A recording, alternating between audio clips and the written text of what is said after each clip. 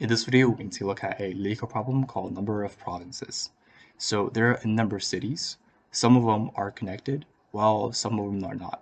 So if city A is connected directly with city B, and city B is connected directly with city C, then the city A is connected indirectly with city C, right?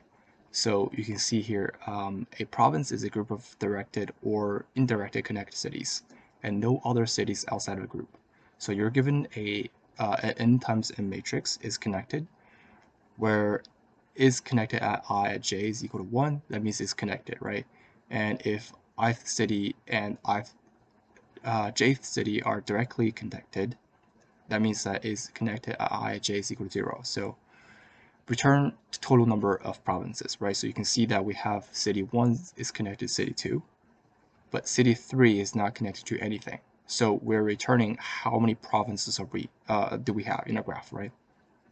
So you can see that this is one province, and this is just a separate province here.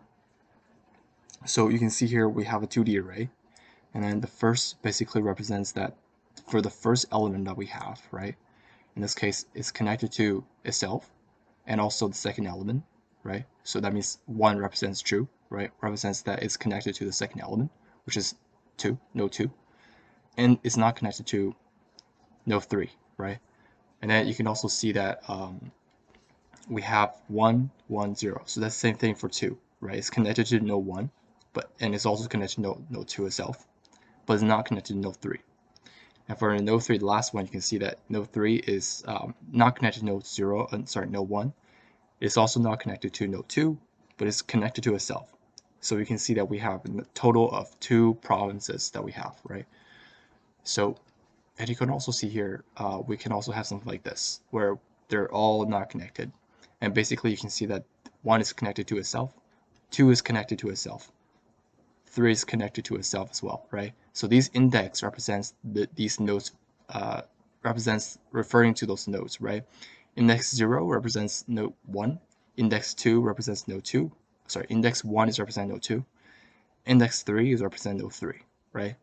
And it doesn't have to be this way. We can also rename it to 0, this is 1, this is 2, right? It doesn't really matter, but we just want to know, based on this, how many nodes, how many provinces that we have. In this case, we have 3, right? This is by itself, this is by itself, this is by itself, right? So how can we solve this problem? So to solve this problem, what we can do is we can use union-find, and a couple of videos ago, I talked about how we can implement union-find, what is union-find, and how does union-find work. So if you haven't watched that video, I'll put a link right here, and so that you can watch it. But basically, one way we can solve this problem, of course, you can do it BFS or DFS way, but in this case, we can use union-find to solve this problem. So basically, union-find supports 2 operation. One is define. So basically, that find function is trying to find the parent node of the subset, right? And then we also have a union function that basically unions 2 subsets, right?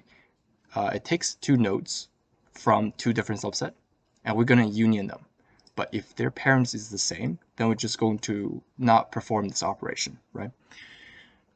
We have to have 2 nodes that have a different parent. So how can we use this to solve this problem? So in this case, what we can do is we can be able to union them, right? In this case, once we union them together, right? So you can see here, once we call this function, we basically pass in the size of the union. So we define a constructor of union find. We pass in the size of the the size of the 2D array, right? How many rows we have. That represents how many nodes we have, right? So that's the number of nodes. And then based on this 2D array, we're going to traverse this 2D array. And then for each and every single node, we basically just form that connection, right? Because here you can see node 1 is connected to node 1, right? Node 1 is connected to node 2, or node 0 is connected to node 1, right? So it doesn't matter how you say it, but basically you can see that the second node is connected to the first node. And then the third node is not connected to the first node. So we don't form that connection, right? So we can do that. We can call the union find function, right? So that we can keep it separate. So now let's try to implement this. So basically, I'll create a union find instance of union find. So passing is connected dot length. So that's how many nodes we have. And then what we're going to do is we're just going to iterate or traverse the 2D array.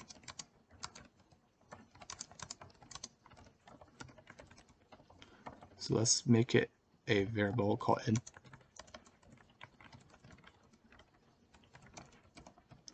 And basically you can see that the number of rows and number of columns is the same.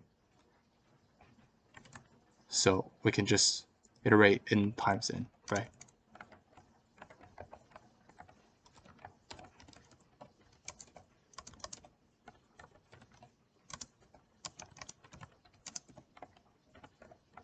So what we're going to do is that for the current element, right? In this case, for the current element is connected to, so the node I is connected to node J, right? So what we're going to do is that we're going to form that connection if it's true, right? If it's a 1, it's true. So if it's connected at I at J is true, then what we're going to do is we're basically going to call union find.union. Right, we're going to form this connection, right? These are the nodes, right? These are the nodes. If this is equal to a 1, we know that this is true. There is a connection. So we're going to union that connection. And then at the end, we actually have a basically a number of components, basically like a counter, right? If you don't know what this, if you're kind of confused about what this class does, I highly recommend to check out that video about the union find data structure that I did.